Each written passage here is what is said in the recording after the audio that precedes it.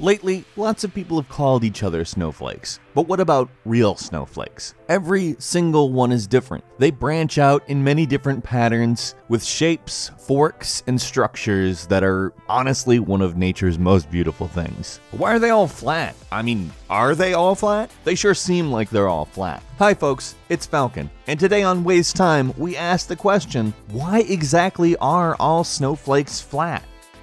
So before we answer why, we do need to answer if. Are all snowflakes flat? Well, the answer isn't a clear yes or no. It is essentially flat. They are relatively flat, but they aren't a two-dimensional structure. Every one of the branches and shapes and geometry and all of that has a texture. It's not flat. When something is a diamond shape, it has sides and they protrude ever so slightly. Now keep in mind, a snowflake is tiny. There is so little protrusion, but there is protrusion. It is a 3D structure. But then again, in all honesty, so is a pancake. Pancakes have depth, they have shape. They certainly don't have a perfectly geometrically even side on both sides. But relatively speaking, obviously a pancake is flat. And so is a snowflake. So the assumption we're going to make going forward is specifically that it is flat, but relatively so because there is room for nuance. However, it's a bit hard to answer the question, why exactly are snowflakes flat if we're saying they're not flat? To a microscopic organism, a snowflake isn't flat. But we are not microscopic organisms, so for all intents and purposes, they are flat, and here's why. So let's talk about ice. Ice has a hexagonal crystal structure. At least most naturally formed ice has a hexagonal structure. Now keep in mind, there are other kinds of ice, but snowflakes do not come in other kinds of ice because a lot of those kinds of ice are created in a lab under specific conditions. Ice forms in hexagonal rings. It has an oxygen atom on every vertex, and all of the edges of the hexagons are formed by hydrogen bonds. Snowflakes form when a hexagonal base forms, and off of the sides of that base form more hexagons. Now that may sound a bit simple, but it's not quite so much. When the water freezes, it flattens out to the hexagonal structure I referred to when talking about how ice is made up. Now that's just one tiny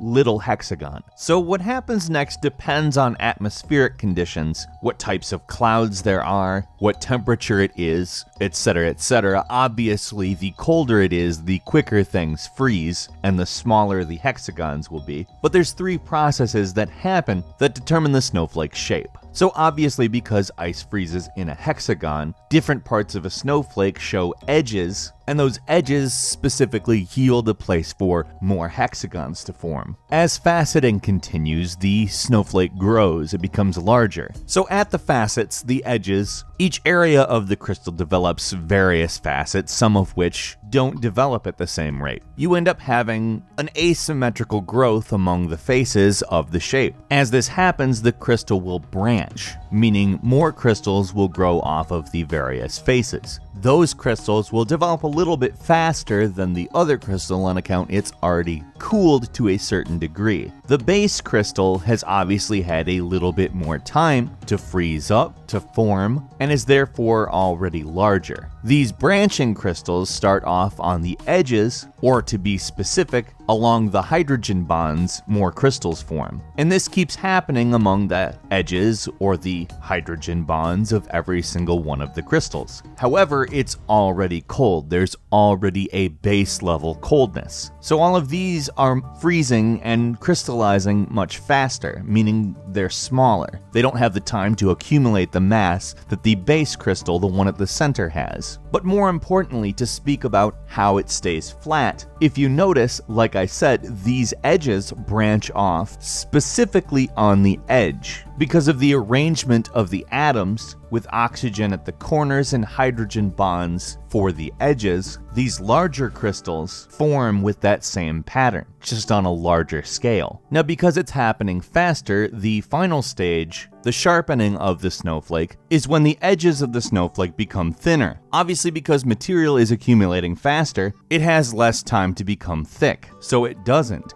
This is why a snowflake tapers off instead of just becomes one big plane of ice. If it didn't do this, it couldn't support itself on account it is really not a lot of water frozen into a tiny fractal shape. Now, these are basic stages. They're essentially how it happens, but it's different for every single snowflake, and that's the thing that we have to understand. Weather systems are chaotic. They do not stay the same ever. They are always changing. And taking into account that essentially ice crystallizes specifically on a horizontal and vertical axis, however, it grows in depth much slower, helps provide the basis for exactly how a snowflake stays flat. An ice molecule is flat, and it tends to form growing out from the edges of that flat shape as opposed to outwardly. Now, yes, they do stack because obviously ice isn't all a sheet, but the way snowflakes work up in the air as they form is just a chaotic accumulation of frozen water. Because those conditions are always changing, snowflakes are always different. This is why you don't find snowflakes that are exactly the same, because their process is changing at all times. But that process always produces results that seem basically flat because of the molecular structure of ice. It's basically flat. And as ice grows out among the faces of a flat shape, it stays flat most of the time. I'm not saying this is 100% of the time, because again, the conditions are very chaotic. But at least you now have a basic understanding of exactly why snowflakes are flat. It's obviously a very interesting process, and there's bound to be comments and questions about it, so please leave them in the comment section.